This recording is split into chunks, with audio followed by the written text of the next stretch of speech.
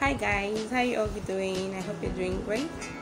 In my last video on how you can create a website in Canva, I actually decided to make the video 10 minutes long, but actually extended to 11 minutes, 11 seconds, which was not my intention. So because I never wanted the video to be long, I actually cut out how you can change your website name from the normal name to your own name to customize your website.